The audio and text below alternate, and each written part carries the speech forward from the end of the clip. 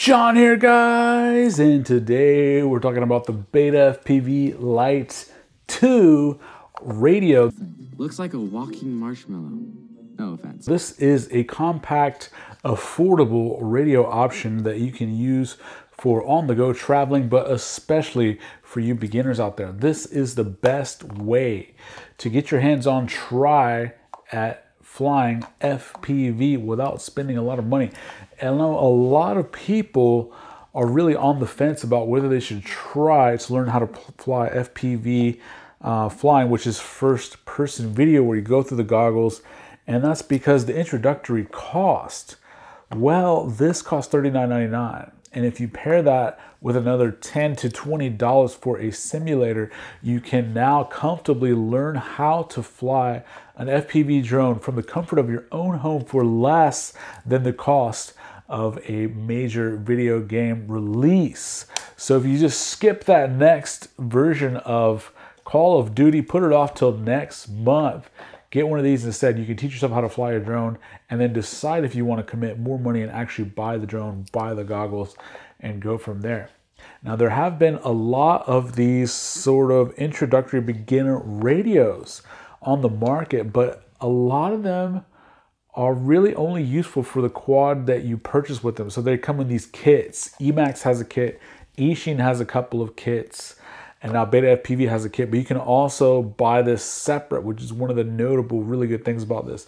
This you can also pair with any FrSky compatible D8 or D16 receiver. That covers your Emax Tiny Hawks, that covers your Tiny Whoops, that covers your XM Pluses. So anything from micro all the way up to 5-inch you can accommodate with this thing. It's really great because it has 4 switches, which is all you're ever going to need. I normally only ever use maximum of 3. So you would have one that would be your modes. By default, this one at the front is your modes. By default, the one at the back, which is switch A, is your arm, disarm, and then one of these over here is for turtle mode. There's a very easy to do turn on to right here on the sensor front button. There is a bind button at the back, which will put it into bind mode. And then there is a setup button. Now, to switch from D8 to D16 protocols is very easy. All you do is get a little screwdriver, hold that setup button as you power it on. That will switch it. It'll flash 2 times for one mode and 1 time for the other mode. So it's very easy to switch back and forth if you're flying different types of quads.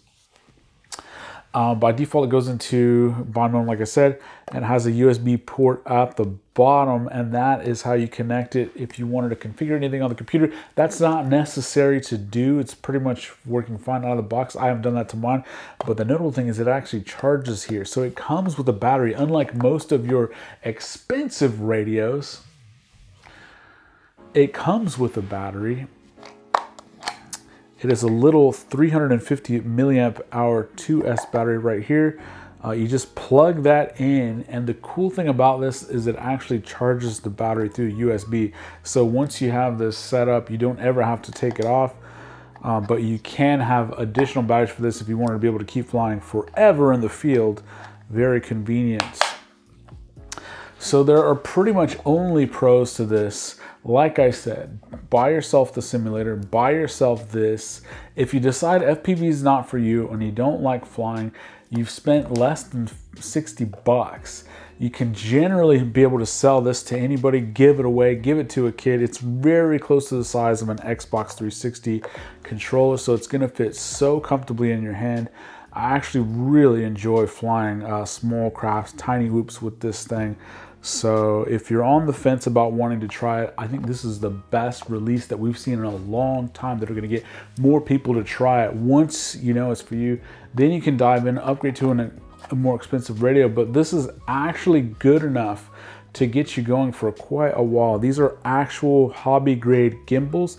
The throw is a little bit on the small side, but it's not really that bad.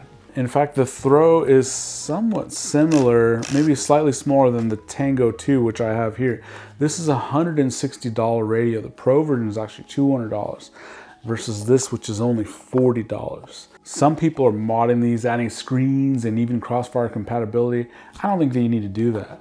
You could just keep this radio as a backup, keep it as a simulator tool, pass it on to the next time. If you outgrow it, it's only $40, or you could very easily spend your first couple of years flying with this, and only after you go deep down that rabbit hole, decide to upgrade if you really need to ever.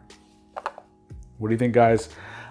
If you are still on the fence about trying FPV, is this going to convince you to try it? I think this can really help get a lot of people flying, so congratulations. Great job on this, BetaFPV. These are exactly the kind of releases that we need, things that are going to help people get in the hobby. All of the radios that come with the Emax kit, the Ishin kit, they're okay.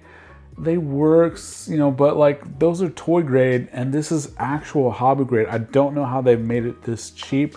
They could easily have charged 2.5 times as much and it still would have been a pretty good deal, but at $40, it is insane not to have one. If I wanted to go on a trip, or I wanted to go gorilla whooping, or I wanted to do something, would I really take something with me this large that takes up this much space, that needs a separate charger to charge it, that needs a separate module for crossfire?